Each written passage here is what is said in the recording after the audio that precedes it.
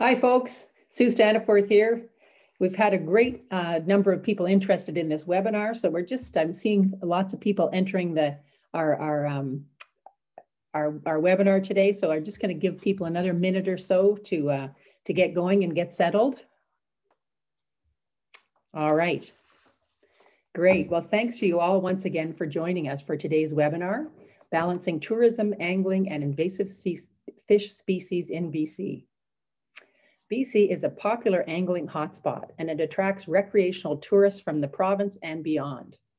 We're so lucky here. We have over 20,000 lakes and over 750,000 kilometers of streams. Our native sport species, specifically salmon and trout, attract anglers from around the world.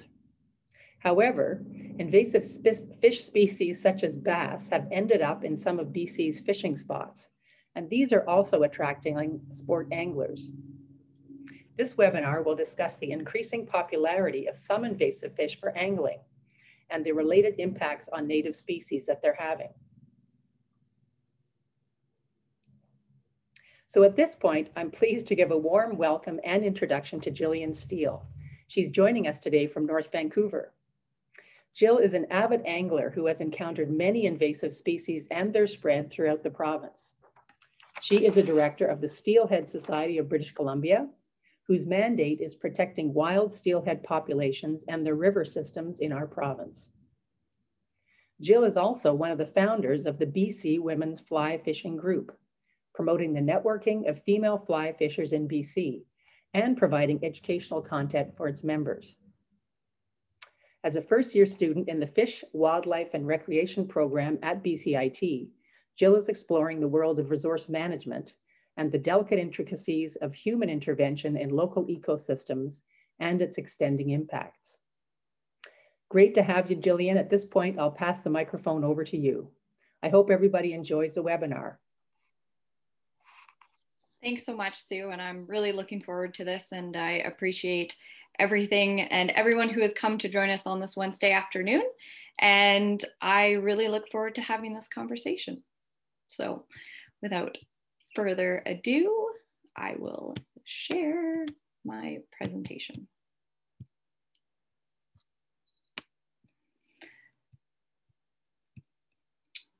All right. So just hoping that everyone can see that before we get started. And yep, we can see everything great. Thanks, Jill. Perfect. So hello and welcome to everyone. And thank you for taking the time out of your Wednesday afternoon to join me here. And a huge thank you to the Invasive Species Council for giving me this forum to talk about this issue and for inviting me on here to really elaborate on what our future relationship with invasive species in BC is going to look like. My name is Gill, as I've been introduced, and I'm here to talk to you about how we can balance tourism, angling, and invasive fish species within British Columbia. So, a message for everybody and a message coming from an angler like myself. We live in British Columbia and we are here in an angler's paradise. It's a wild west of adventure, an opportunity that's home to some of arguably the world's best sport fish and amazing ecological diversity. British Columbia's native fish stocks are at threat from numerous risks, including climate change, habitat degradation, pollution, and overfishing. However, a threat that's always been here and been on the back burner for a long time is flaming up and adding a new level of pressure to an already delicate system, and that's invasive fish. Invasive fish species are nothing new to British Columbia. However, their spread is becoming increasingly tied to their popularity as a sport species, and our future relationship with invasive game fish is a precarious one. So a little bit about what I'm going to be talking about today and where we're going to go through on this conversation. We're going to look at BC and tourism as a general overview. We're going to discuss invasive fish in British Columbia and what that looks like. Next, we're going to talk about how they arrived and also why they've been here or come here. I'm going to investigate a couple top problems, including some case studies on issues that are very prevalent and very prominent right now. We're going to look at invasive fish versus introduced fish and how those differ and why there's an important distinguishing features about them. We're going to look at sport fishing tourism and exotic species, what the long-term impacts are, the scale of management that already exists in British Columbia, and finally, what can be done and moving forward with this relationship with invasive game fish in BC. So a little bit about myself, and just so you can understand kind of where my take on this issue is coming from and kind of what my perspective is. I come from an angler background, as well as working within the sport fishing industry in BC on many different levels. I currently work for my dad at our family-owned tackle store in North Vancouver and have done so since I was about 15 years old. I volunteered with various groups and organizations throughout my time in the industry, including volunteering my time to hatcheries or cleanups and just making sure I'm kind of giving back in some way. I'm currently at BCIT, enrolled in the Fish, Wildlife, and Recreation program, and I'm looking forward to a career in wildlife and fisheries management, hopefully within the province. I also am a co-founder of the BC Women's Fly Fishing Group, which aims to promote women's fly fishing and in the outdoor space in BC. So I am coming to you from an angler background and hoping to kind of share my points on this issue specifically. So BC and tourism. Obviously, British Columbia is an angler's paradise, and we have so much that is available to us here, from extremely remote places to places that are very accessible for all ages or user groups. We have saltwater fisheries, freshwater fisheries, and it really has something for everyone. Everybody that's here knows the pristine beauty and diversity that makes British Columbia so unique, and it is truly a remarkable angling destination specifically. With over 20,000 lakes and 750,000 kilometers of river, there's really no end in sight as to the possibilities that exist here. Sport fishing in British Columbia is estimated as a $1.1 billion industry. And this is a massive economic driver to BC and to what makes us British Columbians as well. Freshwater fishing specifically estimates that roughly it has over 350,000 participants and anglers per year getting involved in the freshwater fishery. So this is a huge recreational opportunity for a lot of people. A lot of people within British Columbia partake in fishing, and it is something that is really key to how we identify as British Columbians. Non-resident, so non-British Columbian, Canadian, or international anglers make up roughly 20% of anglers in British Columbia on a given year. So a solid portion of anglers come from outside the province, and this is adding to that massive tourism driver that we have here. And it really creates this big influx of revenues from international tourism coming specifically for BC's fisheries. People travel from around the world to pursue British Columbia's native species, including species of note such as salmon or steelhead and trout in both salt and freshwater opportunities. There's also very unique species such as the white sturgeon that you can see in this photo, which draw people from around the world. BC's tourism industry is based on outdoor recreating, from fishing to hunting, skiing, and surfing. Our identity as British Columbians is in the outdoors. Wilderness tourism as an overarching driver contributes roughly $17 billion to BC. So outdoor tourism and wilderness tourism is a huge driver here in our province. And it helps to keep our province very, very prosperous, and a reason why we all love to live here. So native fish in British Columbia, they've been here for a while, and we have a number of invasive species here that don't just include fish. Invasive species include vegetation, arthropods, and amphibians that have all been brought here in different means. In British Columbia, there's roughly 30 species of invasive fish that are recognized currently here. And every year we're starting to see more species that have shown up, or more species that are potentially becoming a risk. A quick little note and a little reminder for anybody: an invasive species is considered a non-native species that causes harm to the environment, the economy, and society. These are species that have a tendency to establish quickly and outcompete native species, as well as posing a threat to juvenile native species, and in many cases, salmonids here in BC. They can also pose a threat to amphibians or other smaller animals, such as small mammals as well. Invasive species often increase their populations rapidly and have different life histories, such as multiple spawning, that are different from the native species. So they're starting to intercept or become prevalent in different niches that aren't necessarily something that is characteristic of native populations.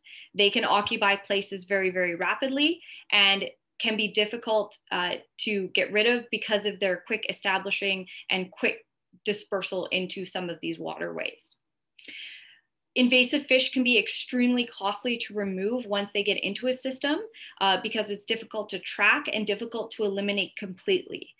You also run the risk of killing an entire system if you wish to get rid of an invasive fish and look to completely kill off that system just for the sake of removing that one species. Invasive fish can also pose other environmental issues and can introduce disease to native populations. And finally, they can pose harm to commercial fisheries, such as our commercial salmon fishery here, if this problem becomes too prevalent in the future. So for the purpose of this discussion, I'm going to be focusing on the invasive fish species here in British Columbia that are becoming increasingly prolific due to their popularity as a sport species. There are many invasive populations here of fish, but what I'm going to focus on is the populations that have been introduced as game species and are here as an intended fisheries development. So they are coming at the cost of our existing species and potentially diversity, and can ultimately harm an extremely valuable tourism driver and impact the ecological balance that already exists here. So, invasive fish in British Columbia, they often get brought here through two different means, and it's not exclusive to these two different means, but in broad strokes, we can look at invasive fish coming here through intentional or unintentional release. And unintentional release would look at boat bilges, trailers, recreational watercraft, using live fish as bait, ballast from ships. These are all examples of how fish can accidentally be brought into waterways here.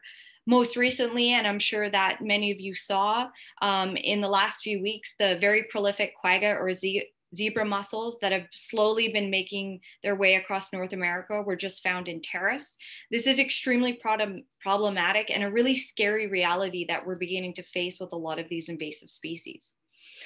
The other way that invasive species get here is intentional. So this can look like aquarium release, flushing, the pet goes down the toilet, unfortunately. And although people might not think of this as being something that can harm, or maybe the fish can die, this is something that is very, very problematic. The other reason an intentional way that we see dispersal invasive fish is by sport release. So people releasing them intentionally into waterways to become fisheries and to become something that people can target there in the future. And whether that's for kids because they're easy or because of their popularity elsewhere, this is something that is really of great concern and the focus of what I'm going to talk about today. So I'm going to look at a couple species specifically, and we're going to focus on some of the top problems here in British Columbia. And probably the most obvious and one that people are most familiar with is the largemouth bass. Now, I have targeted these species and I have fished for these guys in the Lower Mainland in many places.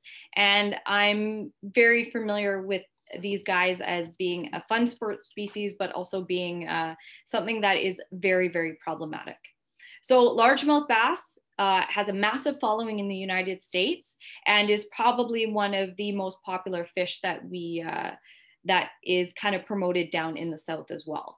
They live in warm water or can live in low oxygen systems, marshes, backwaters, ditches, and largemouth bass can also spawn multiple times. They're aggressive and very predatory, which is what makes them a popular sport fish in the United States. You've probably seen Bassmasters.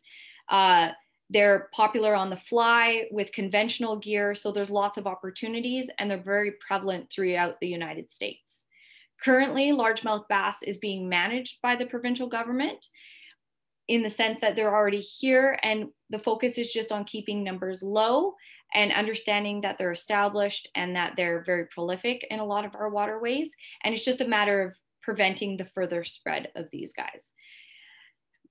So a case study I'm going to look at specifically on the largemouth bass is the Pitt, Addington, Marsh, or the Pitt Polder area.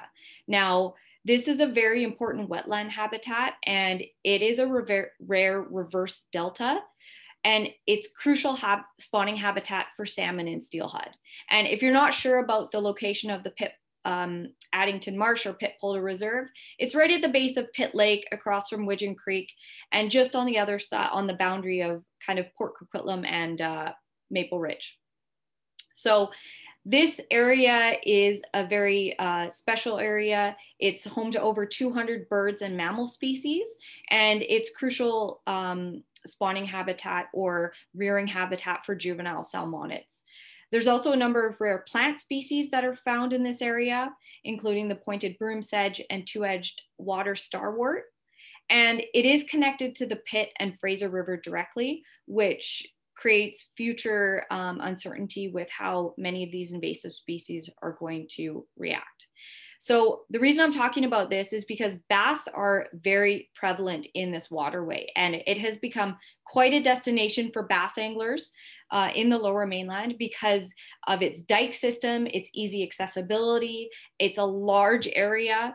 In the summertime, it tends to grow up with lots of weeds and becomes a very key habitat for not only juvenile salmonids, but other invasive species such as bass or carp as well.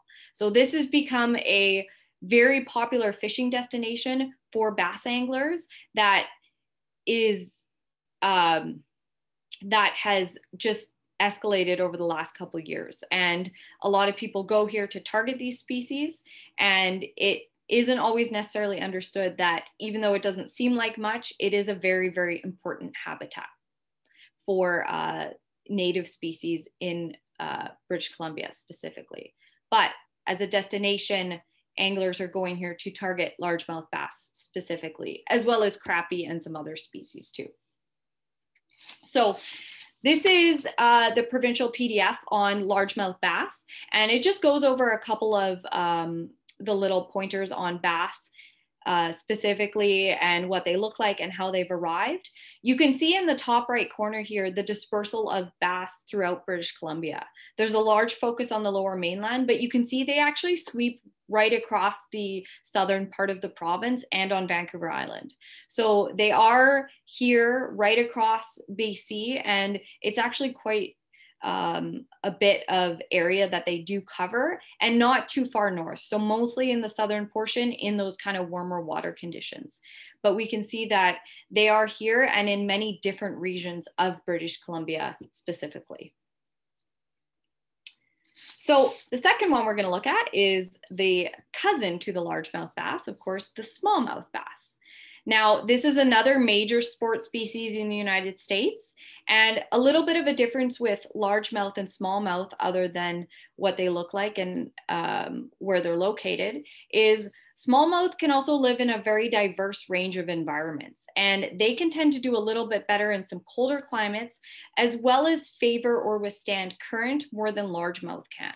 So these guys can be increasingly scary as they might see opportunity to move into alternative waterways that largemouth might not necessarily take on. So this becomes very much a scary reality for some of our larger systems or waterways where they can move into and actually tend to survive or flourish a little bit better than largemouth can.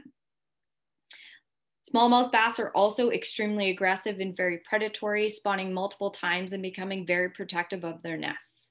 So these guys are voracious eaters and hunters, and unlike salmon, they don't have a cycle where they die after spawning. So because they can spawn multiple times, they can increase in an area and establish very, very quickly. Smallmouth bass can also carry parasites that can be harmful to native populations. And the other thing is that they don't just eat other fish. These guys can be a potential threat to amphibian species such as frogs or newts or salamanders, and can cause harm to native species, but not just native fish species. So smallmouth bass are also under the management of the provincial government, making sure or trying to reduce the spread of these fish into waterways where they have yet to be seen. So the case study I'm going to look at for smallmouth bass is Cultus Lake. And Cultus Lake, just outside of Chilliwack there, is unique because it has two native Sarah being species at risk, species within the lake itself. So the Cultus Lake sockeye, which is considered endangered, and the Cultus Lake pygmy sculpin, which is only found in Cultus Lake, is considered threatened. And both these populations are extreme risk to a prolific expansion of smallmouth bass. So in very sensitive areas or populations that are increasingly sensitive, you're adding a new level of harm to them potentially with the expansion and establishment of smallmouth bass. Cultus Lake is a heavy recreational area with people traveling there in the summer for boating and fishing and camping. And the smallmouth bass fishery there is really catching on and becoming quite a popular destination fishery for people in the Lower Mainland. The worry, of course, with Cultus Lake is that it's connected to the Chilliwack River, which is also connected to the Fraser River. And this is another fishery that is increasingly scary because of its connections and connection specifically to the Fraser River. So with all these fish species that we have running through, an introduction of a species such as smallmouth bass, which can survive and can be prevalent in these faster current or colder water scenarios, is something that has a potential to be very harmful. In both cases, with the pit polder for the largemouth bass and Cultus Lake for the smallmouth bass, it's these waterway connections and these unforeseen possible threats that pose kind of the biggest fear for some of our native species. So once again, just the provincial document on smallmouth bass specifically, you can see their distribution is not quite as heavy as the largemouth bass, but they do extend much farther north. There's also a very heavy prevalence of smallmouth bass on Vancouver Island, and increasingly we're starting to see these guys showing up in some other places across the province. So a lot of expansion for these guys, and hopefully people start to realize that it's not good to have these guys around because they are very aggressive, but it does make them a good game species, and that's why people love them. So a couple other invasive fish that can be, maybe you don't think about them as being necessarily as problematic, but they are still here and they are causing their own issues. So this includes the pumpkin seed, the black crappie, which are also very voracious eaters and pose a risk to juvenile salmonids, yellow perch, walleye, brown bullhead catfish, and carp. And carp is interesting because they were brought in many cases to control algae populations. However, they have spread very, very rapidly. Many of these invasive species are brought in because they provide easy fisheries, especially for kids. And they do proliferate quickly, but they have a lot of benefits that people think provide these easy fisheries without necessarily thinking about the impacts that they have. So these fish might be good fighters, or they make good panfish and high catch rates for kids. And because they survive in low oxygen or poor environments, people think that they might not pose a threat because nothing else lives there. However, a lot of these areas, such as ponds or ditches, might be home to juvenile fish of other native species, and they can be actually very detrimental if species like crappie or bass get into these waterways. So just a couple of other kind of common sport species that we see, and species that people are starting to release for the intention of creating fisheries. So the case study that I'm going to look at when it comes to some of these greater species ranges is the Columbia River. Now, the Columbia is home to 43 species of fish, 27 are native, and 16 are introduced. There's more introduced species here than anywhere else in British Columbia. And this could be part and parcel to the fact that the Columbia is unique in that it shares a border in Canada with the US. And this is where we start to see the problem with invasive species and the distinguishing boundaries that we have politically, but don't necessarily extend to fish species in these waterways. So as we move forward with invasive species management, we have to start thinking about this no longer on a territorial scale in the sense that political boundaries drawn on a map, but starting to look at this from a regional or a global scale. In many cases, what happens in Canada, especially for the case of the Columbia, will ultimately affect what happens in the United States. And that goes both ways. Of course, how the US manages their invasive species is going to affect how we manage or what impacts we see up here in Canada. As climate change and other ecological and environmental issues become more pressing, we're going to start to see this kind of discussion between a regional or global scale for dealing with these issues as opposed to just political. So climate change is going to be a very pressing issue for a lot of these species. And this leads to larger concerns of species management as it's just no longer a country issue.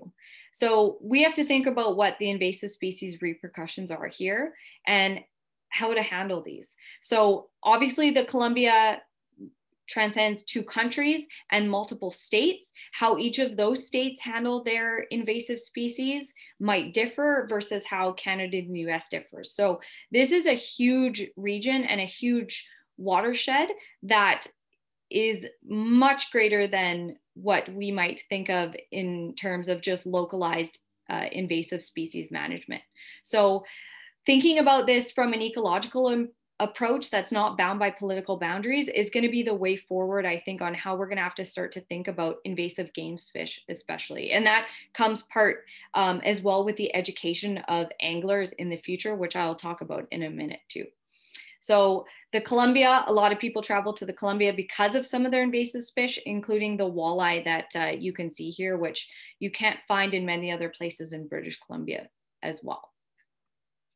So another thing that I'm going to talk to you all about as well is invasive versus introduced, because that is a conversation that has come up and something that people might not necessarily think about, but is another thing to consider when we're talking about some of these species. So certain species within British Columbia have been introduced as a sport species and to allow and are chosen because of certain attributes.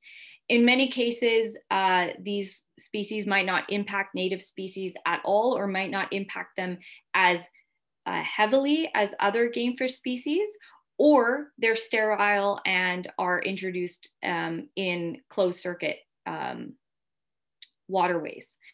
These species in some cases are raised and stocked here, and they're very, very heavily managed to make sure that they don't negatively impact wild populations. So we're going to talk about a couple of popular species here that are big draws within British Columbia.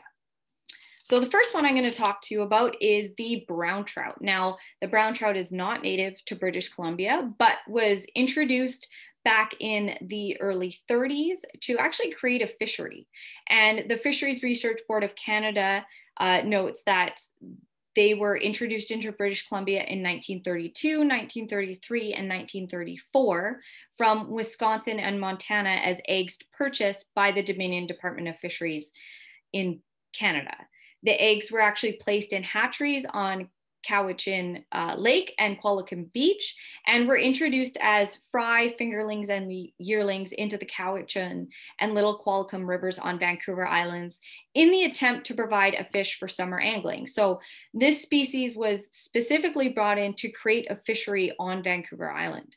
And they have come forward and become very, very popular and something that people look for and travel for directly to target.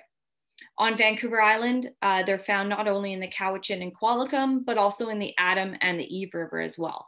And on the mainland here, they can still be found in small populations on the Kettle and even the Similkameen. Brown trout like cool, clear, well-oxygenated streams and lakes, much like many of our anadromous fish here. And they can be both anadromous and resident, although in the Cowichan, many of them take up as resident specifically. There's a little bit of competing information with whether they compete directly with native salmonids.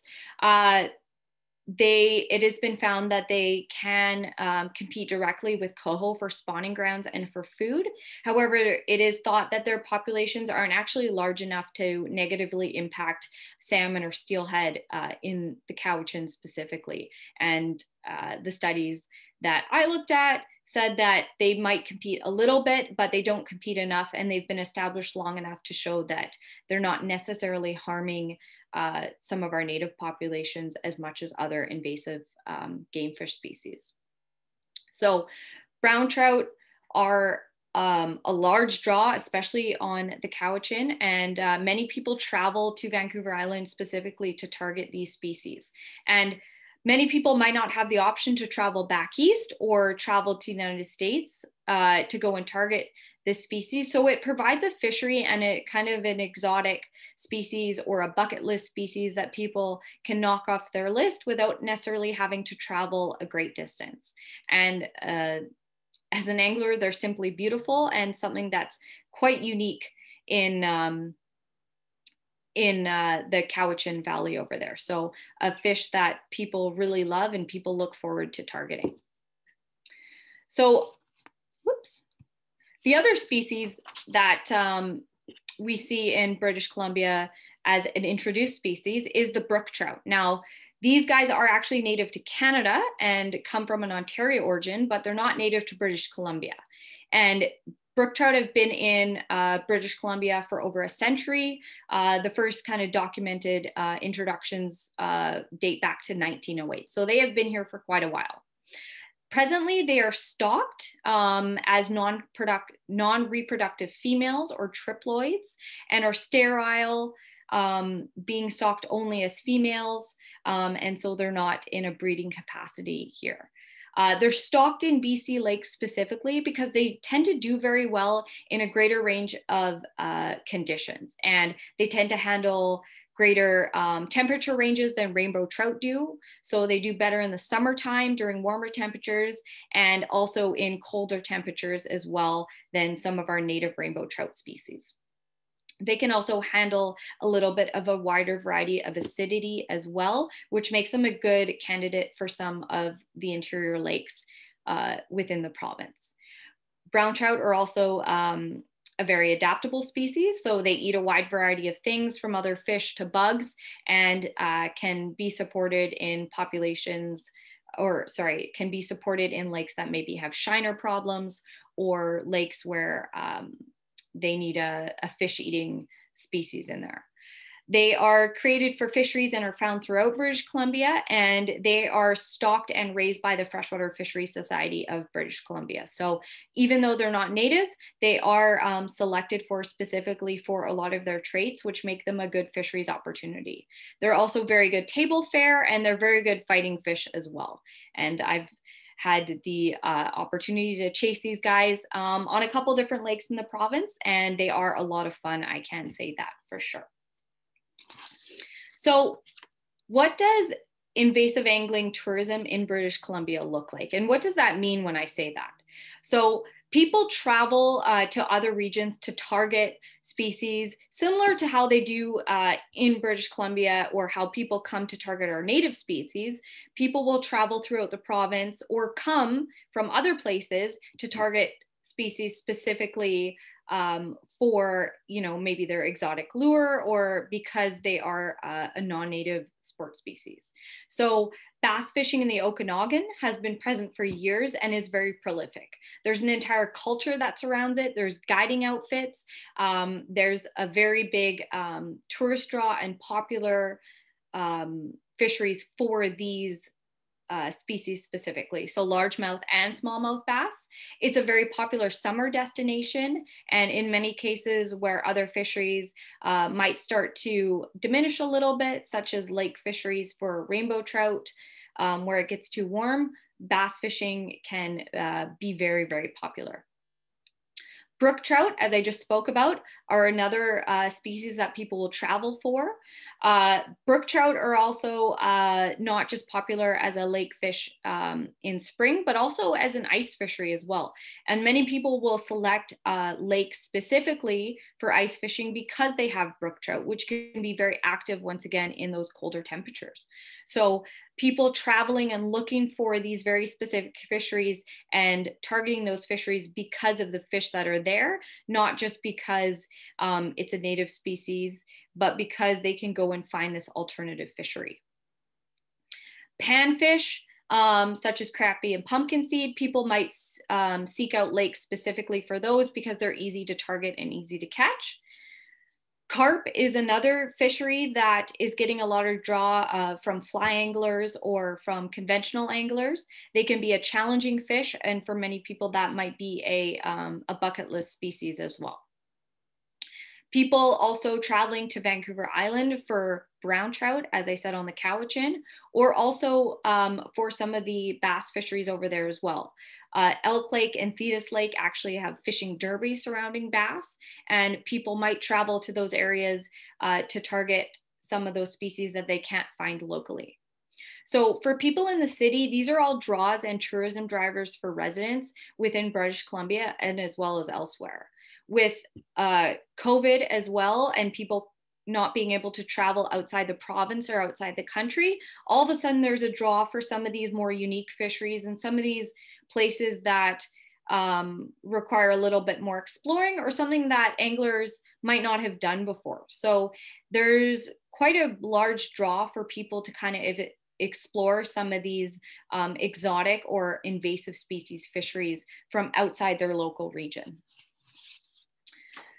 So what are kind of the long-term impacts of that other than kind of the obvious? So of course, invasive species are going to pose a serious threat to native fish populations, and they can harm a lot of our native tourism industries if those native species are harmed or no longer available. As we move forward and as climate change is becoming more of a prevalent problem, what does this mean for the future? Many of these exotic species that I've discussed, such as bass or crappie or carp, they can survive or flourish in warmer water conditions.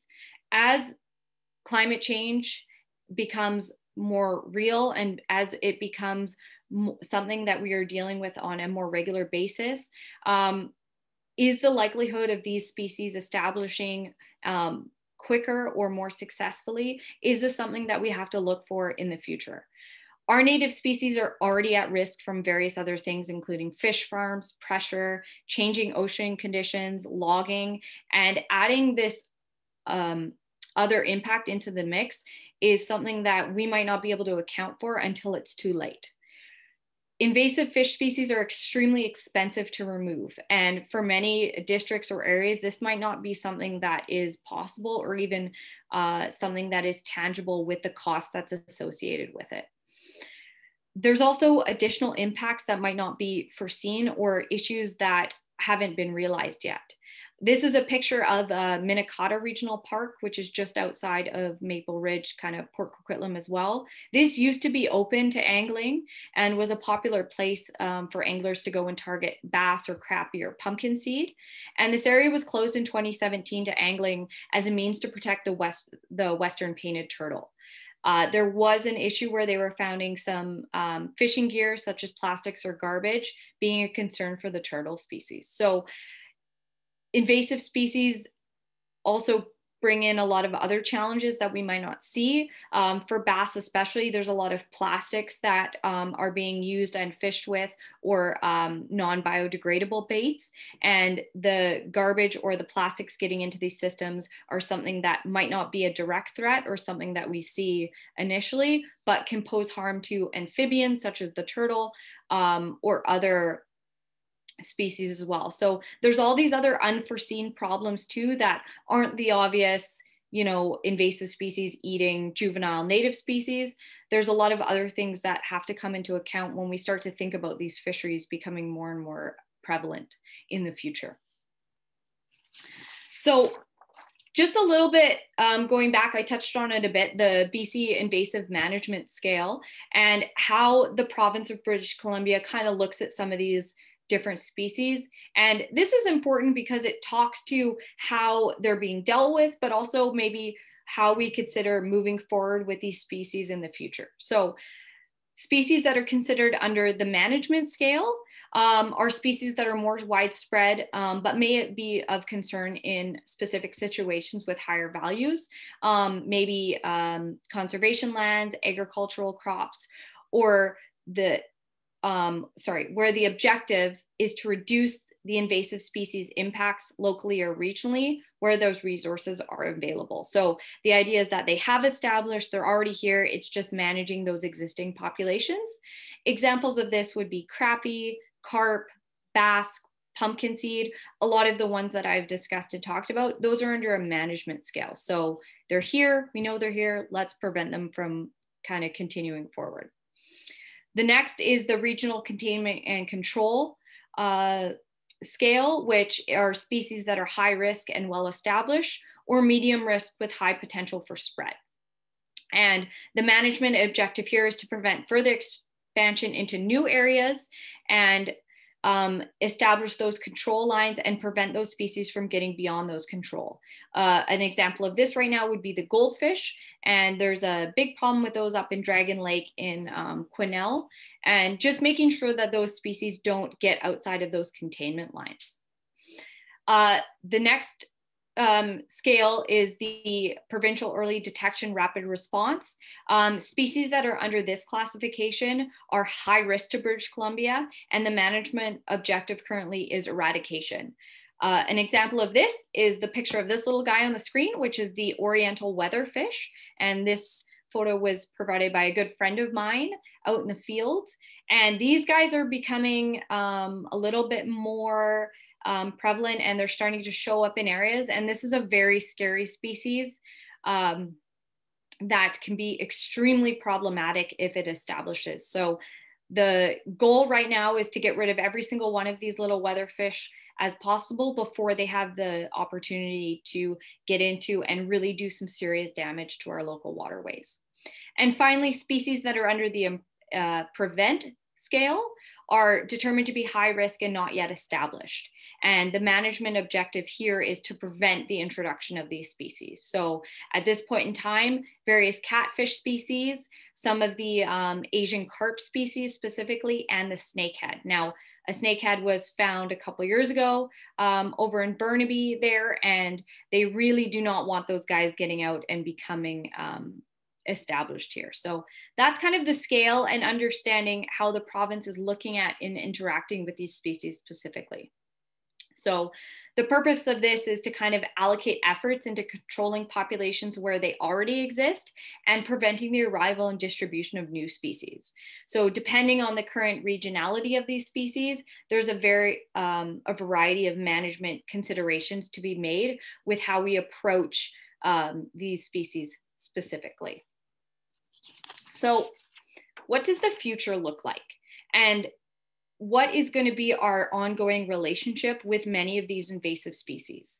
So do we promote these fisheries and work on a system of management? Do we continue to let these populations flourish where they're already established?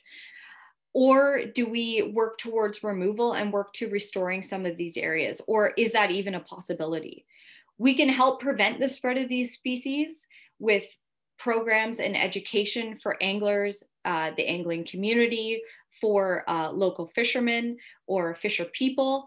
And do we just accept that they're here, or do we look towards providing change and creating a conversation about what the movement forward is? For many of these species, they're here, they're established, it's almost impossible to get rid of them. There's management systems in place, and looking at the balance between maintaining these populations and managing these populations and preventing them from spreading, while also still allowing for these fisheries, is something that is going to come into play as we move forward in time.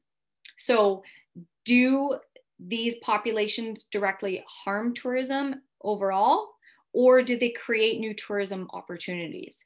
It's very difficult to look at what the added value of the tourism is from these species, because people are traveling and people are looking for new ways to expand their fisheries opportunities. However, it also comes at a cost potentially of our native species. So looking at this balance and looking at this kind of opposite side of the coin is going to become very important, but also is very difficult to kind of value.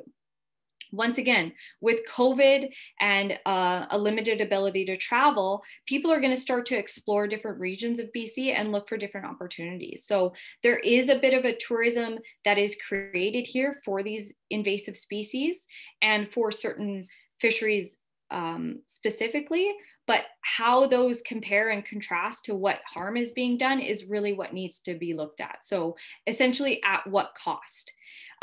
Do we start to think about full removal in areas where it is possible? Is that even something that is going to be worthwhile? Is it going to get worse? Do we need to look at the rate of spread in some of those species? And do we need to look at how this is going to impact in the long run if we have temperature changes, if we have environmental condition changes? Do we look at heavier fines for people that are caught introducing these species into places? Personally, I would say yes, but is this something that can be tracked? How much do we actually know about people that are introducing these species into waterways? And how can it be proven if there's all these connections between these different fisheries? And finally, how do we estimate the harm this has on tourism if it's driving that alternative tourism? So invasive species angling can never replace, obviously, native species tourism, but there's no doubt that there is a full community of anglers and a full tourism driver behind this at some point. So there's a lot of things that need to be thought about, but also just putting this into the conversation between the angling community, I think is really important for our future relationship with a lot of these species. So our role as anglers and native species advocates. Now, I will be the first to admit I have fished for many invasive species here in British Columbia, and it does tear at my heartstrings a little bit because I'm the first one to say I love our British Columbian species, especially salmon and steelhead, you know, and I understand and realize the threat that these invasive species do pose. But what is this going to look like in the future?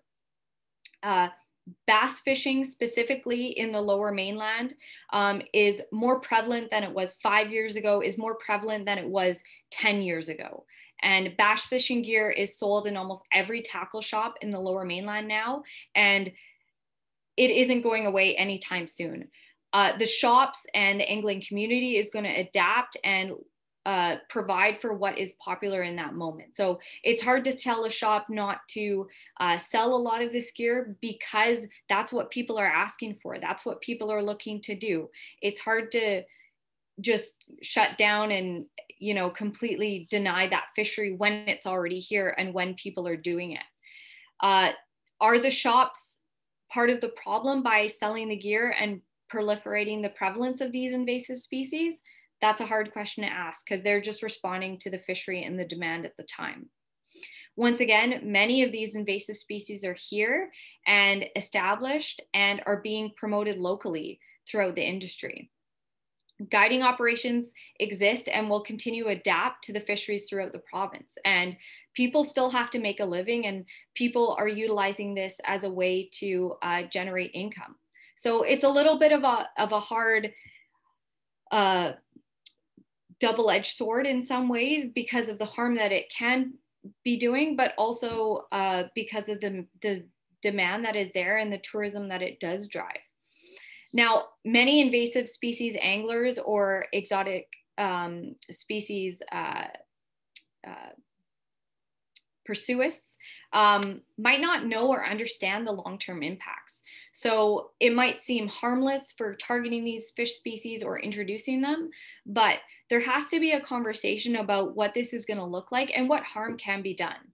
So getting that conversation out into the world about just the education about what this is going to look like and what essentially the future is going to be if this is not controlled or if this keeps becoming more and more prevalent throughout time.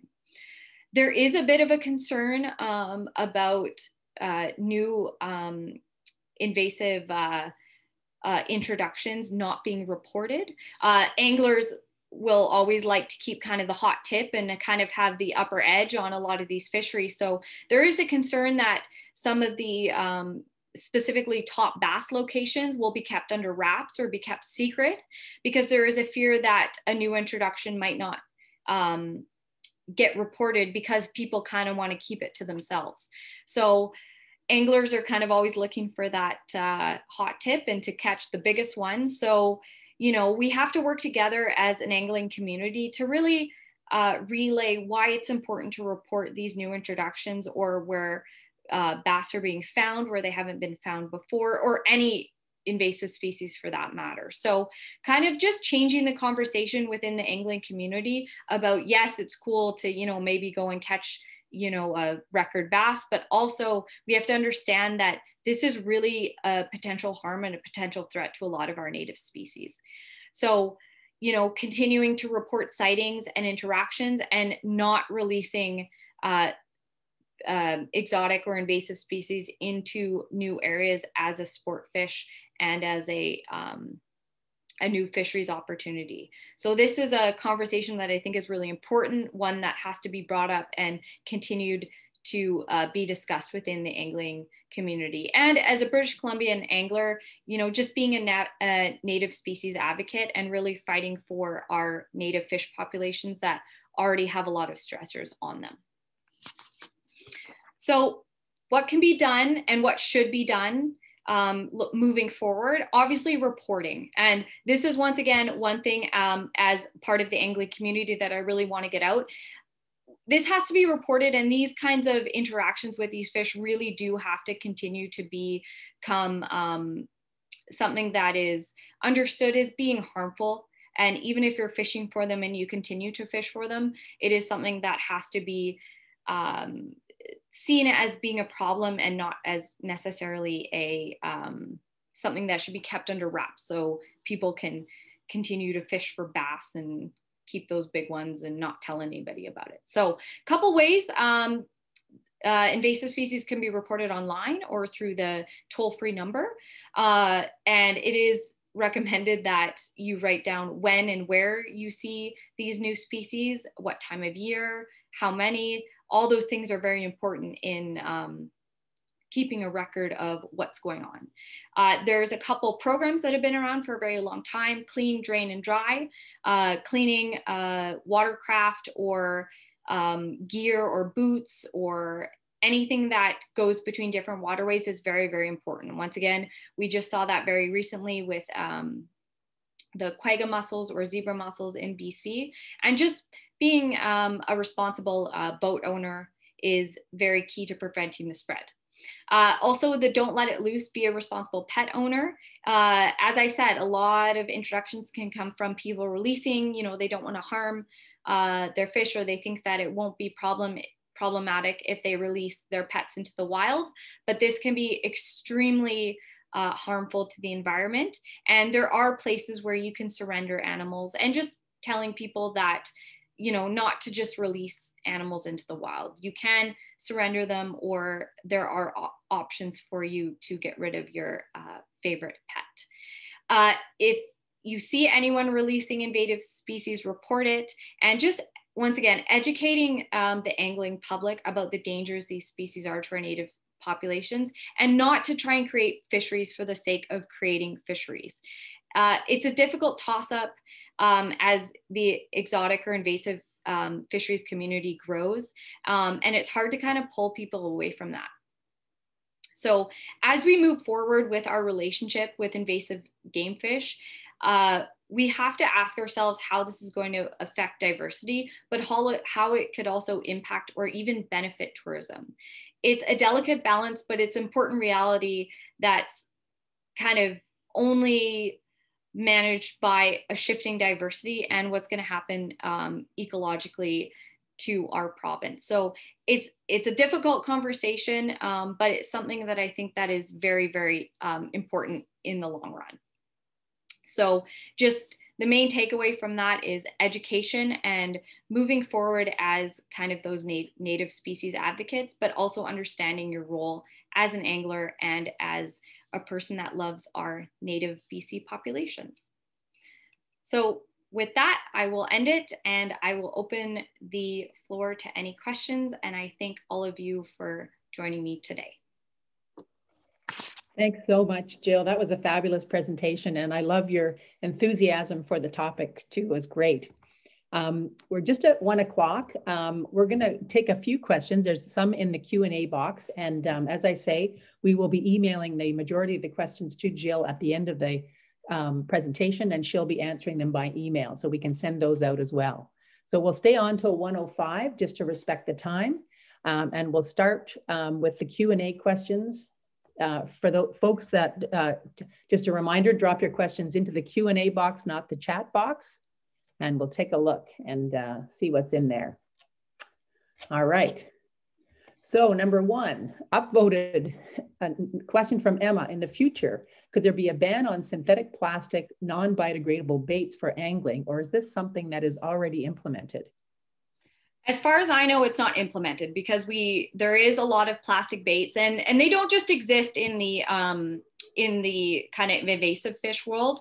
Plastic baits have been around for a very, very long time, and you know, for steelhead, for trout fishing as well. But that might be a movement forward. I mean, we still don't understand a lot of what's going on in terms of what happens when these plastic baits get out into the environment and how long it takes for them to degrade. I don't see a full-on ban of plastic baits in the near future, but that might be something that has to be considered, because essentially if you're fishing with plastic baits and you lose it and it comes off there, you know, you're throwing plastic into the environment. So maybe there needs to be a shift in how, you know, I guess tackle is created, and maybe a shift towards getting some more biodegradable baits. But does not exist at the time, but maybe that is another movement forward to how we can kind of reduce harm on some of our fisheries for sure. Awesome, thanks for that. Question from Jacqueline. Do you think it's feasible to establish a cultural shift that favors sport fishing for native species versus the introduced fish species, so that guides and the recreational industry can still be successful without encouraging invasive species sport fishing?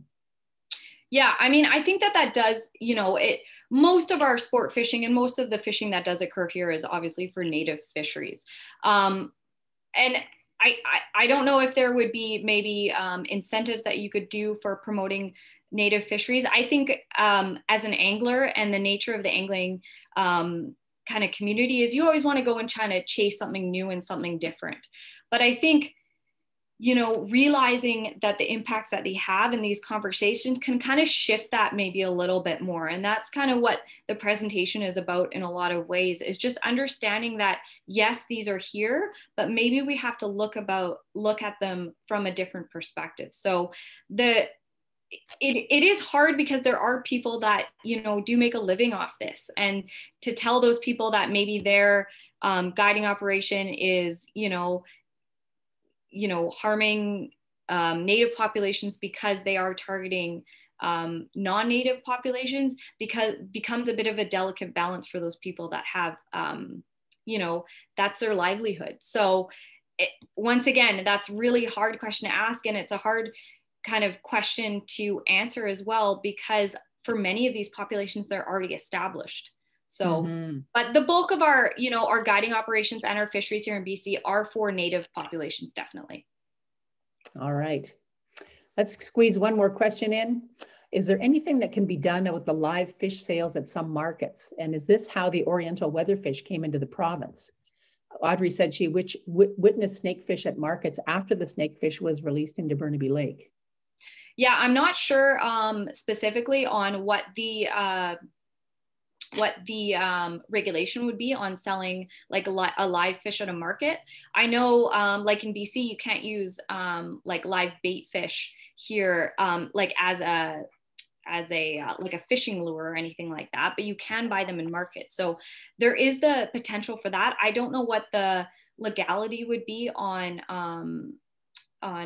like selling of live fish and stuff like that. It's hard, once again, because if that's a food or a consumer product, you know, it's hard to understand that can somehow get into the fisheries realm as well. But I do agree. I think for something like that, for the Oriental weatherfish or for the snakehead specifically, just the fact that those can pose a threat, and even the off chance that those could get out, should maybe be a consideration made for some of those live markets. But once again, I don't know. The Oriental weatherfish, I'm not 100% sure how they got introduced specifically, but I could certainly find that out for sure. My friend who took that photo of the weatherfish, he works in consulting, and he said that they're finding quite a few of them. So I could find that out for sure. That would be great, Jill. We've run out of time for questions, but folks, the questions in the box, we will be sending them to Jill and she'll be answering them. So hang on for those. And Jill, on behalf of the ISCBC and everybody that's listening, I really want to thank you so much again for your presentation, for your expertise, and for your enthusiasm today. We'll be sending all of you, all the attendees, a link to a short survey. Please take a moment to complete it and give us some feedback on the webinar and give us some ideas for future ones you'd like to see. If you enjoyed the webinar, please consider supporting ISCBC's work by joining us as a member. Members are offered discounts on paid events and training courses, among other benefits. Please visit our website, bcinvasive.ca, to learn more. And if you live in BC and you'd like to make an impact on your community and are between the ages of 15 to 30, we have a fabulous volunteer program right across the province. Brittany's going to drop that link into the chat box, and we'd love to see some more volunteers helping out with everything from fish to crabs to hornets.